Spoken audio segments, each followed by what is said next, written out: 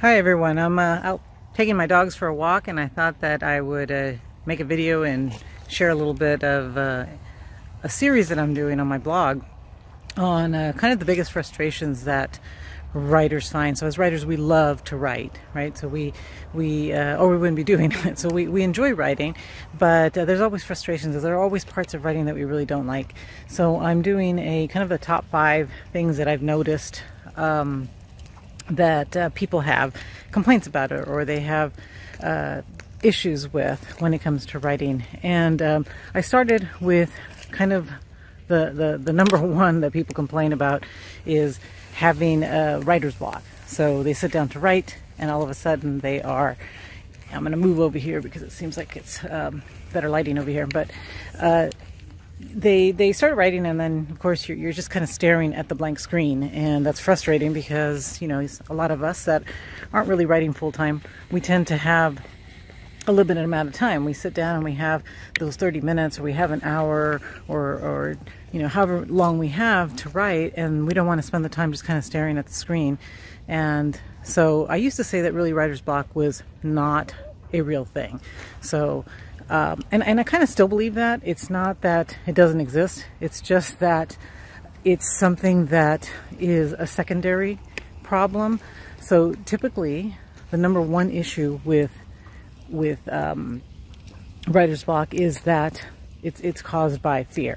It can be caused by a lot of other things. It can be caused by insecurity. It can be caused by not really understanding the topic, or just getting to a scene where we're writing something and we find that we don't really know what the character is going to do next, and that comes from not really understanding the character, right? So not creating a character sketch that is complete enough so that we actually know how this character is going to behave, or what that character is going to do. And so, you know, that creates a problem there, and it causes writer's block because we're stuck. We're like, well, okay, we've written ourselves into this corner, and now we're not really sure how to proceed.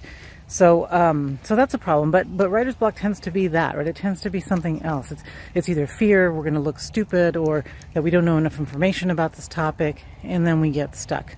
So the solution to that problem is to really make sure that we deal with that secondary issue, right? So if it is fear of looking ridiculous, of people saying, well, you know, she's not a good writer, or, you know, it's you know, fear is something that is real, obviously, but it's also something that's not real. So it doesn't really matter what somebody else thinks, right? Because writing is hard, and we're attempting to, whether we're writing a novel or writing a blog or whatever, right? We're doing the best that we can at that point, and that's fine, and that's good enough. And obviously we're also, it's not going to come out perfect the first time. It doesn't for anybody. So just going through and saying, okay, I'm going to now revise it and make it better. But nobody is perfect, and it doesn't really matter how many times you revise it. It's never going to be absolutely perfect. So having that expectation that it's going to be wonderful, or that people are going to think it's terrible, well, it doesn't really matter. Go ahead and write something terrible, because there is no perfect writing. Okay, so you just kind of, you want to let yourself write terrible stuff and be okay with it. And once you do that, once you say, okay, I'm going to go ahead and allow myself to write however it comes out, and I'll either fix it later to the best of my ability, or, you know, it'll just be one piece of terrible writing that I did. It really does kind of free you, and it allows you not to have that block that keeps you from writing anything.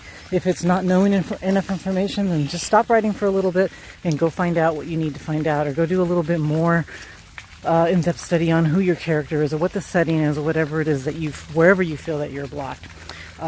So I did write more in depth about this, and I am out here actually walking my little chihuahuas. I don't know if you can see them, but so I'm going to go back to paying attention to my dogs, and I'm going to link down at the bottom the blog so you can read a little bit more about writer's block. But I really, I guess my message today is really just to say, you know, don't let writer's block stop you. Figure out what it is that is blocking you, and then move forward. Even if you actually don't know what to write, or you're really just really stuck on something, just go back and just say, you know, I'm just going to write something. I'm not sure how it's going to be.